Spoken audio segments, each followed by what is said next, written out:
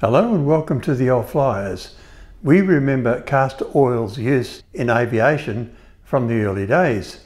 Powerful World War I rotary engines belching out clouds of blue smoke, coating plane and pilot with an aromatic film of oil.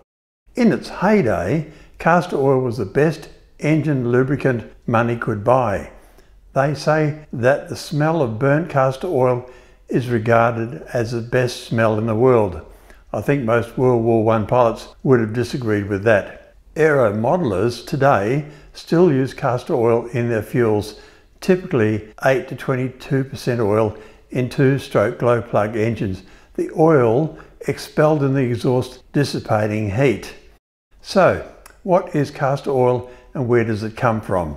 It is a vegetable oil pressed from castor beans which contain up to 60% oil. The oil comprises triglycerides, oleic and linoleic acids and other chemicals. Up to 360,000 tonnes of oil are produced each year, used in the manufacture of soaps, lubricants, dyes, inks, nylons and perfumes. There is a written record from 1550 BCE describing its use as a laxative. Castor oil seeds contain the poison ricin. Chewing just 8 seeds could be fatal. Ricin is not oil soluble, so it is not found in extracted oil. Castor oil beans are grown in warm temperature agricultural zones around the world and even in ornamental gardens. The popularity of castor oil as a lubricant was because petroleum-based lubricants in the early 1900s were of poor quality. They were produced directly from distillation units and their physical characteristics depended very much on the type of crude oil used. Pennsylvania crude was considered ideal. At that time, castor oil had been used in car engines and transmissions.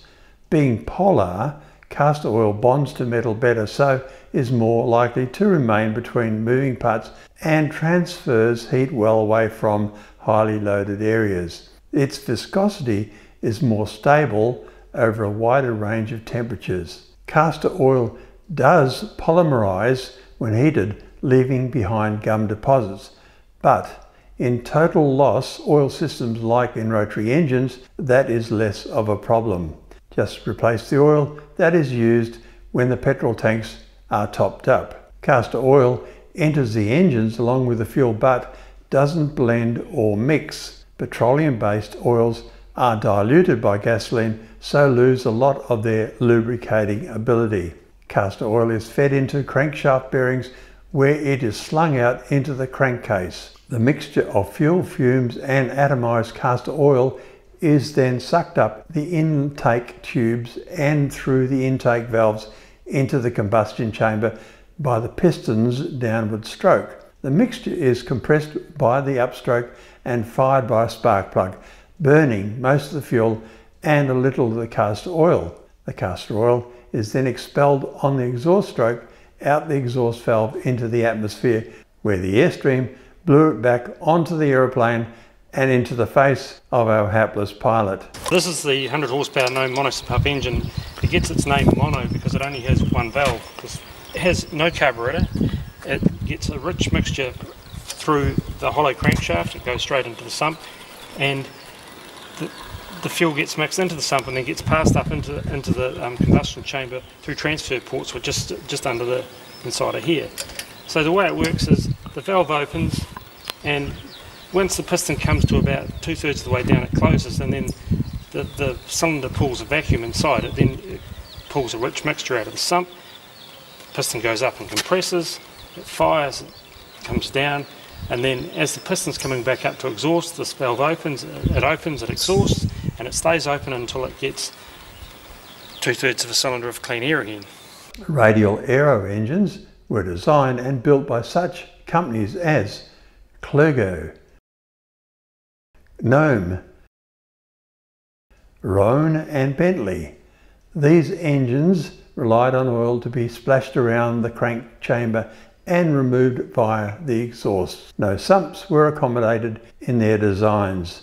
Due to the tortuous nature of the rotary engine's induction system, plus the need for the oil not to mix with the fuel, castor-based oils were ideal for this. The problem with excessive gum deposits in automobile engines was not an issue with radial aero engines, as in their case, having a total loss oiling system, the oil never had the opportunity of gumming up. Charles Wakefield founded the Castor Oil, get it, Castor Oil and Oil, company when he realized that combining castor oil and mineral oil reduced castor oil's tendency to leave cum deposits. Today, lubricating oils come in many forms designed for many different applications. Yet, none of these, I dare say, have the romance of the throaty roar, the sight and sound of a rotary engine belching out aromatic clouds of castor oil. Thank you for watching. Like and subscribe to promote our channel if you will.